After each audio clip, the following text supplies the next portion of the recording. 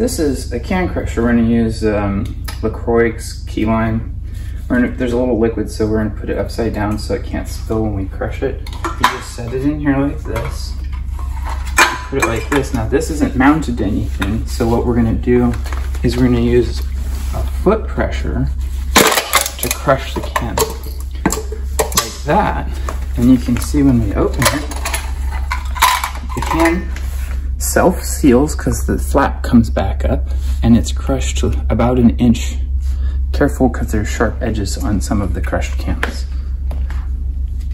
And special thanks to the Aluminum Can Compactor company who sent this wonderfully made, very durable, heavy-duty steel can crusher that can accommodate up to 16-ounce cans, though we don't have any to test.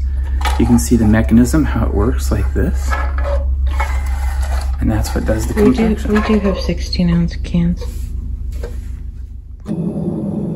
So here we can see the forge operating. And what we have is a bunch of smashed aluminum cans from that previous operation and unit. And this is the setup. I've got 2 insulating bricks to protect the garage floor. And you're going to see me sequentially load using these heavy-duty stainless steel tongs. We're going to load recycled aluminum beverage cans of different kind that Meg and I collect, both from the LaCroix drinks that we drink and from people we work with, our friends and family and co-workers. And you see the process of loading the cans into the forge like this, which is followed by an incandescent orange-red flame coming out, and that's because the fuel-air mixture richens up as flammable components painted onto the can for the label actually boil off and become part of the combustion. I actually turn the propane down when loading it and then turn it back up once it's firing. Here we see those incandescent flames. The pop can labels are still burning off. I'm going to fix that later with a cool tech. So you can tell when I add pop cans, the labels and the other volatiles like the plastic liner or parts of the outside, all the non-aluminum parts, watch when I drop one in. It starts to burn off and it makes kind of a sooty yellow flame like that. This produces a lot of soot and smoke and particulate.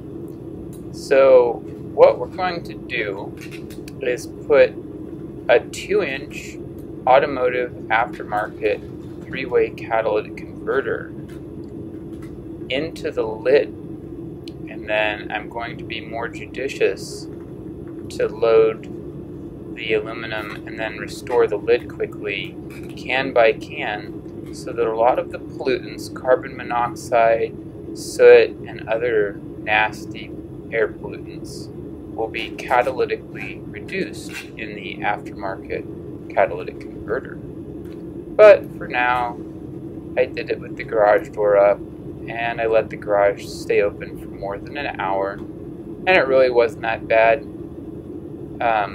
A carbon filtering mask is the trick to not breathing this gunk. Make sure to wear heat-resistant gloves like you see me doing. So we see here that as the combustion continues, the flame exiting the vent hole at the top of the forge will transition from an incandescent soot yellow and orange color to a more optically clear blue color, and that indicates more complete hotter combustion. This is exactly the 1000 centigrade temperature range we need to get the catalytic converter to work, and in an upcoming video you'll see that.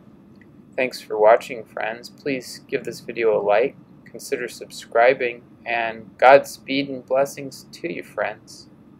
Good luck with life. Hope you enjoy your metal forge if you have one.